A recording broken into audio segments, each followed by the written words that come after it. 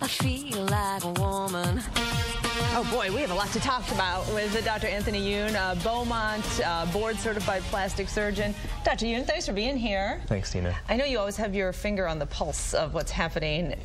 You practice right here in Metro Detroit, but you're also very in tune with what's happening on both coasts, right? Yeah, there's a lot of news out there in plastic surgery world. I know. Yes. Okay, first we want to talk about, should we do breasts or booty first? Let's do breasts. Okay. We'll work from this way down. Top down. Top down.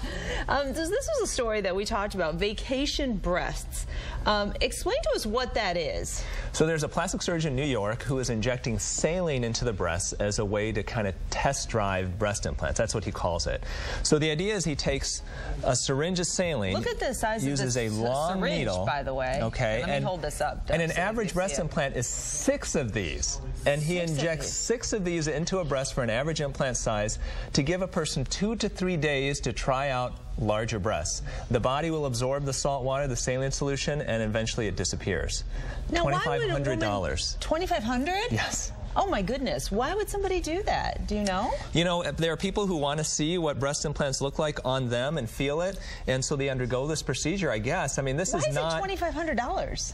I have no idea. The cost of the risk of him doing it, I suppose. But this is not something I would recommend. I mean, it can be potentially dangerous. If you're injecting into the breast, you don't know if you're going to cause bleeding. You could even puncture a lung if you go too deep with it. So not something I would recommend. If you really want to test drive breast implants, probably do what most people do, stuff a bra for a while and see what you think. You buy the old Wonder Bra, and that's pretty good. So that's the whole vacation breast. And now he's actually planning to add some substance to the salt water to give it 2 to 3 weeks longevity, but still, it's still a pretty extreme procedure. Oh, extreme, expensive, and I don't get it. Okay, now some people are using Botox to enhance their breasts. Exactly. So there is a plastic surgeon in the UK who's doing what he calls a Botox Breast Lift. Now, Botox is used for lots of things on label. The FDA has approved it for wrinkles, for migraines, for sweating, but it's never been approved for making your breasts lifted. And so the idea is that he actually injects Botox into the chest muscles as a way to get the person to have better posture. If you paralyze the muscles of the chest, apparently the shoulder muscles take over and it gives you better posture. Oh my gosh. It lasts 3 to 4 months. One vial of Botox costs a plastic surgeon over $500, and you probably need at least 2 to 4 vials of this in your body. That's a lot of botulinum toxin. And so, you know what, if you want to try that type of lift and see how it works, best thing, spend $20, go online, and you can get a special bra with hard straps in the back that will improve your posture on its own. Wait, explain this improving posture. That makes your breasts bigger? Well, just because instead of slouching, where it makes them smaller, you stand straighter, you have better posture, and they stick out more. And that's the idea behind the whole Botox Breast Lift. All right. Also not recommended. Okay, I guess not. Okay, we got to talk about the booty.